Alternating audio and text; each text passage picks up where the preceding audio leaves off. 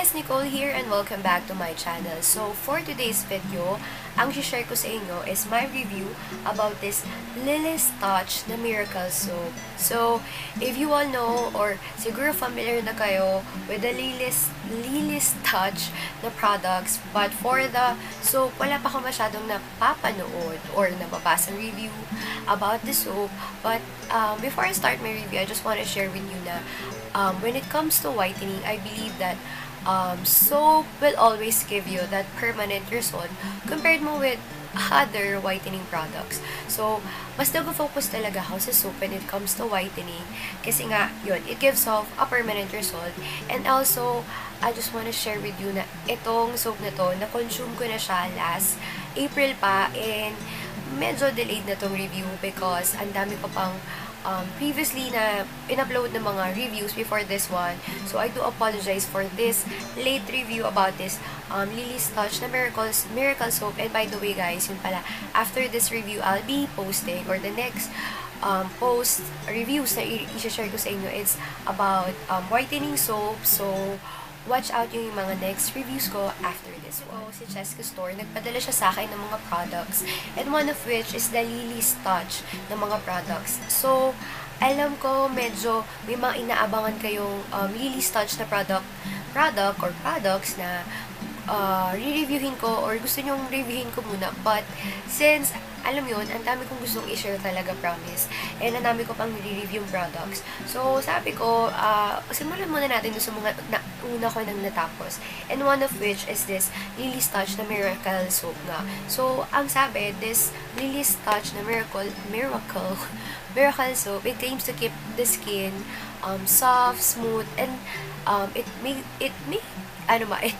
make your skin firmer. Tapos, meron siyang all-natural extracts. And meron siyang, effective din daw siyang moisturizer for dry skin. And it also helps in controlling the oil in the face. So, medyo kontra siya. So, hindi ko mag-gets yung description na yun. But, yeah, yun yung description niya. And also, it has a snail secretion filtrate, which I believe is really good for the skin, yung mga snail. And meron siyang 3 powerful na anti-aging agents. So, this soap, it helps to slow down your wrinkles, it prevents the pimples, and lightens your dark spots, and also your freckles. It comes in this white na box, and ayan ang description, ang product, and then this is, ito yung ito yung description sa likod, and the ingredients and everything. And this product nga pala, it is made in the Philippines sa Balibago, Angeles City. So, is this in Pampanga? So, meron siyang manufacturing date, meron siyang expiration date, which is 2 years siya bago ma-expire from the manufacturing date. And guys, hindi ko na mapapakita sa inyo yung kulay ng soap kasi isa lang yung binigay sa akin, and of course, na-consume ko na. So, wala na siyang laman, and na-consume ko na nga siya noong April. And, for this one, ang kulay ng soap niya is, papakita ko na lang dito para makita nyo kung anong kulay ng soap. And parang mixture siya ng white and orange. And for the gram, it is 90 grams. And for the packaging niya, it's 150 pesos per bar. So for the scent, I really can remember exactly kung ano yung scent niya. But if I can remember it clearly, wala akong masyadong naamoy on this soap, or wala siyang masyadong scent. And also, for this one, ang ginawa ko kasi, dahil isang soap lang siya and gusto ko talaga siyang reviewin, so for the half, I cut the bar of soap into half. So, yung first half is ginamit ko siya for my face, and then the second half is for my body. How to use the product is the usual. You should have to wash your face with water, and you can use the Miracle Soap and let it stay for your skin for 3 minutes. So, for the face, I let it stay on my skin for 10 to 30 seconds lang. Yun na yung max niya. And then, for my body, I let it stay naman for 5 minutes kasi mas delicate kasi yung skin natin or mas sensitive yung skin sa face compared sa body. So, sa body, okay lang na mas longer ko siya pinapastay.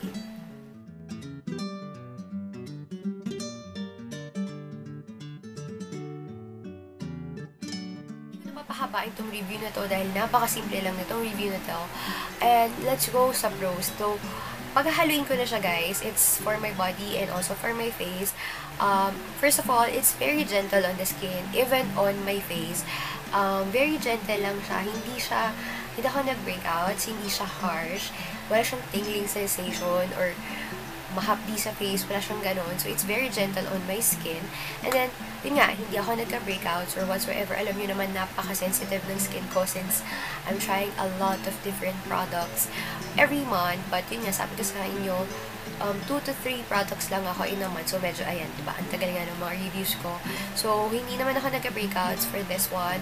And then, for the whitening, since this is a skin lightening bar, honestly, dahil nga, hinati ko siya, so for the face and for the body siya, so it didn't feel that much whitening. So minimal whitening lang yung naramdaman ko or nakita kong effects on this Lily's Touch na Miracle Soap.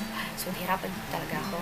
And for my body, it really felt moisturizing on my body. Kasi siguro, matagal ko siyang pinapastay sa body compared mo sa face.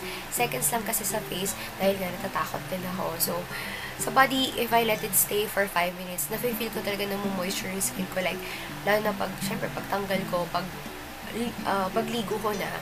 So, yun lang naman nakikita kong pros. And let's go na agad sa cons. So, personally, I didn't like yung feeling na may konti kasing moisture siya sa face. Which is, ako kasi oily skin ako. Like, and a matter of 2 to 1 hour, nag-oil up talaga ako. So, as much as possible, mas gusto ko yung parang squeaky clean feeling na mga soap sa face. So, for this one, it's very moisturizing. So, hindi naman very moisturizing, but I felt na may moisture sa face ko. Like, right after ko siya i-wash. So, I do recommend this for dry skin. Mas recommend ko siya for dry skin. When it comes to moisturizing. And then, yun nga, hindi ako masyadong nakakita ng difference when it comes to skin whitening. In 1 to 2 weeks ko siyang nagamit. So, the final verdict of using this Lily's Touch na Miracle Soap for a span of 1 to 2 weeks lang naman kasi. So, don't hate me for this kasi nga, yun lang yung time. On the time frame na, yun nga, na naubos ko siya, I didn't see much changes or difference sa face ko or even my body, especially when it comes to whitening. Siguro pinaka-highlight lang is the moisturizing, but the whitening that it really claims to be a skin lightening bar, wala akong masyadong nakita for that one when it comes to my face and even for my body. So, personally, I love it. For my face, I personally love it. Ano ba? Personally, for my face kasi, gusto ko nga yung mga squeaky clean na feeling. Ayoko ng mga moisturizing. So, I do recommend this for dry skin if for moisturizing. And, naalala nyo kanina, sabi, it claims daw to, ano ba yan? Parang, it prevents pimples. So, hindi naman ako nagka-pimple breakout. So, I think it prevents pimples. But I really cannot claim to that kasi nga, 1 to 2 weeks ko lang siya nagamit. And then, it lightens the dark spots or freckles. I didn't feel that much lightening nga in a span of 1 or 2 weeks. So, please don't hate me for that. But so, for the price of 150 pesos na na-consume ko siya for, sabihin natin, 1 to 2 weeks for my face and for my body, I'm really not sure if it's worth it na gamitin nyo siya given na wala akong masyadong nakita ng difference. But, it's, ano ba?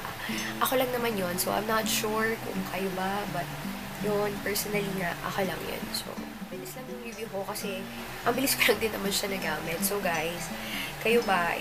Have you tried this Lily's Touch na Miracle Soap? I know Lily's Touch na is a famous brand here in the Philippines kasi nga, because of their Lily's Touch na Miracle Cream which claims na sobrang maganda daw siya and effective, which I'm still using it right now. And watch out for that kasi yung tatlong parang scrubs nila and cream is pagsasabay-sabayin ko na yung review. Share ko yun sa inyo very, very soon kasi paubos ko naman na sila. And guys, have you tried this soap na lang?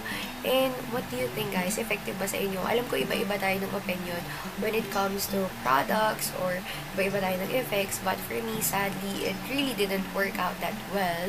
Well, given na naubos ko siya agad. So, kayo pa guys, it's better na leave down your opinions or comments on the comment section box. Kasi, para mabasa rin ng iba. At mabasa ka rin, diba? And yun na guys, I really want to thank you for watching this video, and this review will be up also on my blog. And sana makita ko ulit kayo on my next video. So, yun na. Bye!